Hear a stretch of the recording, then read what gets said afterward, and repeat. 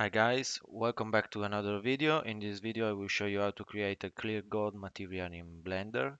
This material is fully procedural and so let's begin. As you can see I've created this sphere and now on top of it I apply a newest material, Principal BSDS work fine, rename it clear gold for example, and now it's time to tweak some values here. Metallic to 1 because the gold is a metal material, and roughness to 0.15 to create a more shiny look of this material. Now it's time to tweak with some setting in the base color to create a more surface color variation. And to do this, I apply a Musgrave texture to it, like this. And as you can see, the result is not very well.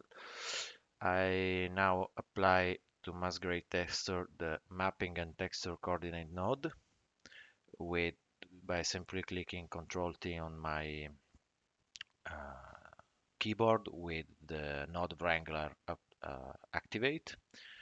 And now it's time to tweak some values here of my Musgrave texture.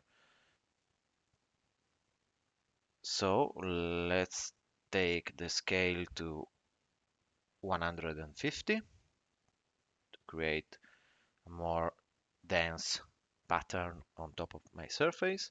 Detail to 16 to increase the detail of my surface, and the dimension set to 0 to spread the noise pattern better on top of my surface.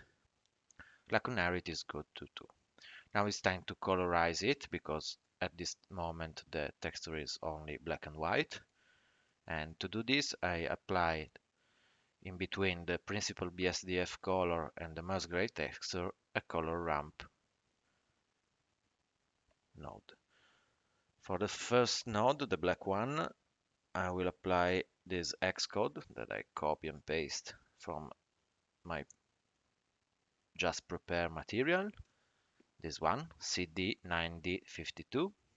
Okay, it's a bright yellow, as you can see here. And for the other node, I will apply this other Xcode 90582C, as you can see here. It's a more darker yellow color. And as you can see, it's create this nice pattern that brings some realism on top of my surface gold color.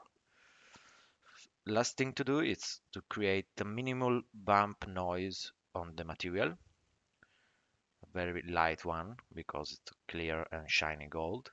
So I have to apply on the normal my bump node here, like this, as you can see. And on top of it, I will use a noise texture, a simple noise texture like this. Connect the factor to the height of the material and connect the mapping node to the vector of the newest noise texture that I have just already created. With this mapping node, so I have the ability to control simultaneously the Musgrave texture and the noise texture to adjust the density on any kind of model that will apply this material. Now it's time to tweak the noise texture. So I put the scale to 10, detail to 15 to create a more detailed surface, and roughness just a little bit lower to 0.45. After doing this, the last thing to do is to reduce the bumpiness of the material. So I set it to 0.1 and I create the semi-clear gold material, but to create a very shiny but realistic material, I think 0.01 works better. As you can see here, we have created a little surface imperfection on top of my color differences of the material. I hope you enjoyed this tutorial, and if you have any comments and you like to suggest me some other material to try to create in Blender, please let me know in the comments. And I hope you, you find this appreciate this tutorial and see you at the next video.